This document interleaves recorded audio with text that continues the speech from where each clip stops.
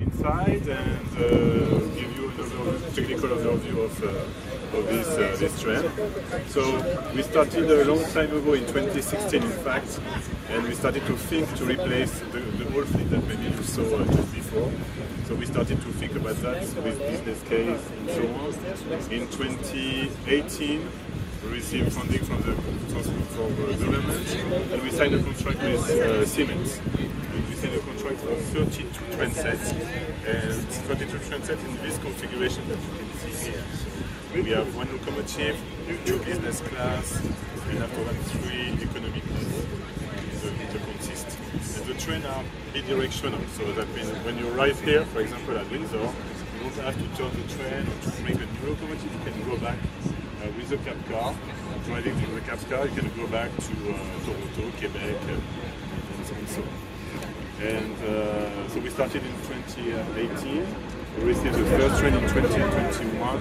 It was during the pandemic that we were able to receive the first train and to start the winter test because we wanted to validate the train in the Canadian environment, I would say, the top train.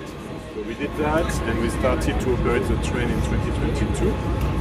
Only at the beginning between Montreal and Ottawa. And step by step, since 1 year, we receive every month we receive a train, and we start to increase step by step the ridership around the train.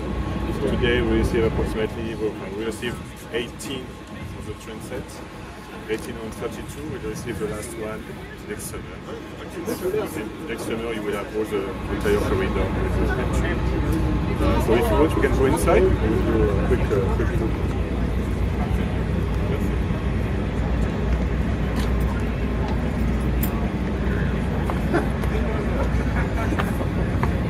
You feel okay? Why being so nice?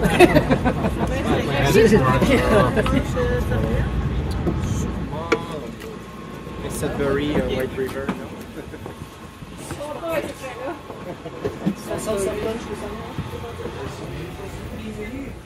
Okay, so this is a business coach. As you can see, we put a lot of emphasis at the beginning of the project in terms of customer experience.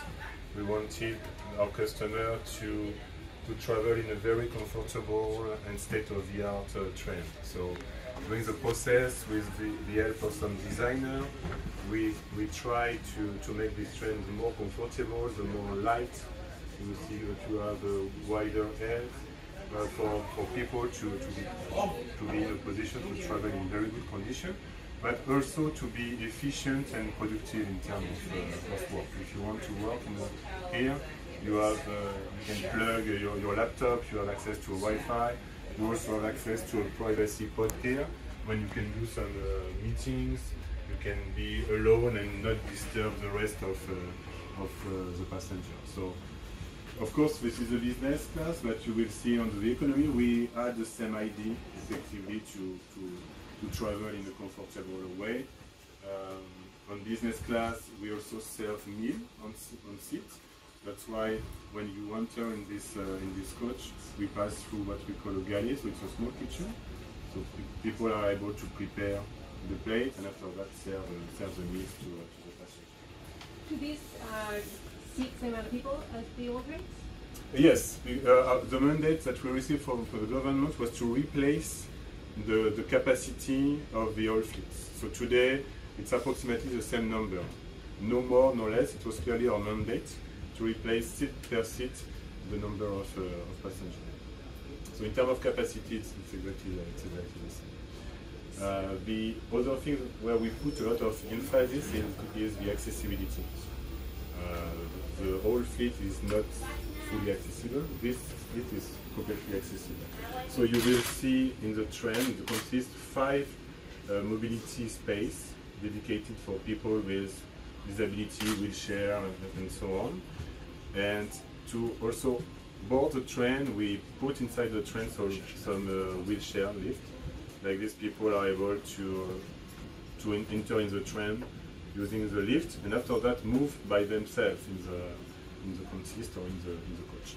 So they will come here, they will have access here to a table. They can adjust the table according to the type of wheelchair that they have. They can put their their luggage if they want here. They also have the same thing that everybody, they can have access to plug and so on. And after that, especially they can go inside a washroom that we developed especially for people with disability.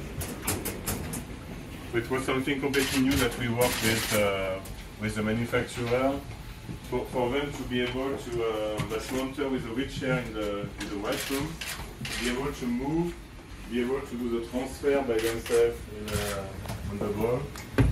So we work a lot finally with accessibility group in Canada. We did a lot of design session with them, mock-up session to validate that everything that we put in place was convenient and it was okay to be. We can go to the other one. So you can see here the galley that we have with some cars to serve meals.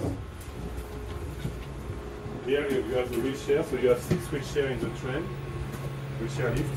So in fact we can deploy the lift up to the ground, people can enter, and after that move inside the train by the all what we call the gateways through the passage between coaches are completely sealed. So you don't have any more snow or water, and it's also easy for people to move because of the floor is completely flat.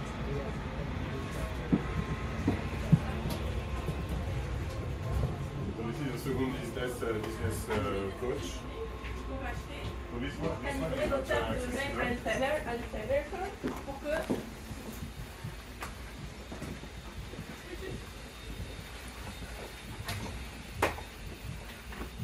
You can find the same type of functionality with the privacy pod if you want to work and to have more privacy.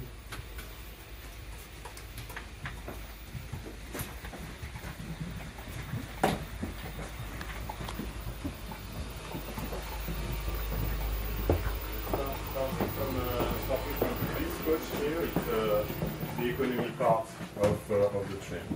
So you can see that in terms of seats, it's exactly the same that the one in business.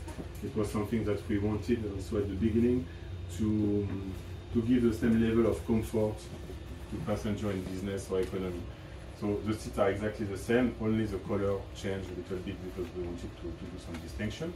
And the space, of course, between the seats are different, but in terms of comfort, they are exactly the same, so no compromise at all in terms of comfort. Here we are in a luggage section, and you can see behind you that we also think about the possibility to put some bikes. This is also a request that we received from some association to be able to travel from a point A to a point B with bikes, people like that. And people want to have their bike close to them, so that's why we have the possibility to transform this section here, if we have some bike, to transform this section to put the bike, or if we don't have them, to keep for luggage. Okay. We can continue.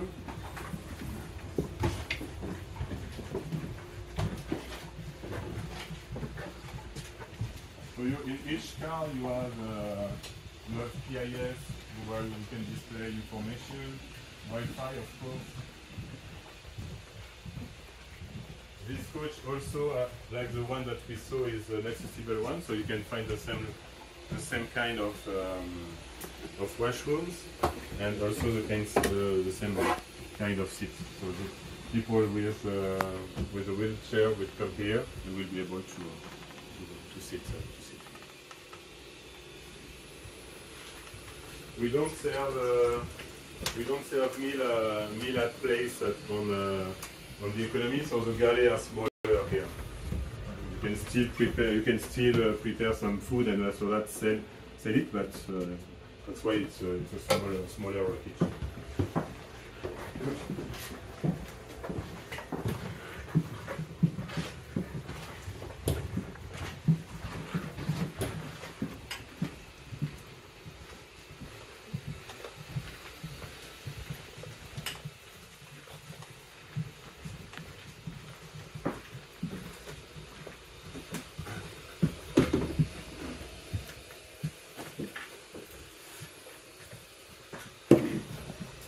this one is a very atypical section on the coach. It was also a request from the accessibility group. Sometimes you have couples that are disability, all of them, and they want to travel together, so they can do it in business, but they can do it also in economy, so they can book the seats here. But also sometimes you need to have people that will help you for the food, for example, or to help you to maneuver. So they can book this seat here, and you have a space here for the accompagnant. There's the people that will help you during your trip. And after that, you have all this place here to be able to move your wheelchair. So it's clearly an area that we developed according to the feedback that we received from them. Do you actually book specific seats now? Every time I take in the train, it's just how to get on and find a chair. I know you have to book. You have to book the seat. Yes. Okay. You have to book the seat. It's different We put a new reservation system in place, and now you have to. So if you're a family of 4 and you wanted one of those, Yes, normally. like with the seats that are facing each other. Yes, you normally you will be automatically you will be positioned in the quad, but after that you can change. But yes, Yeah. in a family of 4. Last time I traveled with 8 people of my family, and we were in the middle. It was perfect. Yeah. And they're given priority when you reserve. Even if you come in and there's already like 1 or 2 seats taken, usually they'll give priority to the groups. Yeah, like your parents with 2 kids, they'll. Exactly, you can't split them up. Yeah. Yeah, in my university days, it was a race to get to the 4 because they were the only ones with the plug. You had to get to the 4 spot. And you didn't book seats in the head.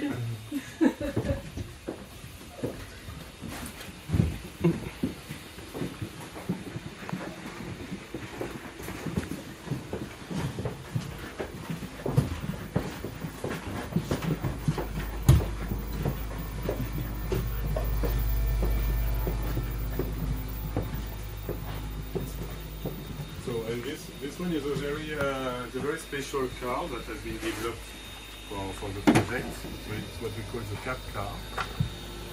Cab because you can drive from this car. So it's a mix of the passenger area here, and the front of the cab, the coach is dedicated for the locomotive engine. So you can drive from here. Of course, here there is no engine, there is nothing. Everything is on the locomotive, and you have effectively cable, wiring, network, and so on from here to be able to drive or to control the engine and do the production. So in terms of efficiency, it's a lot of improvement because you avoid to turn the train, you gain time of course doing that, and it's more efficient in terms of consumption. So that's it.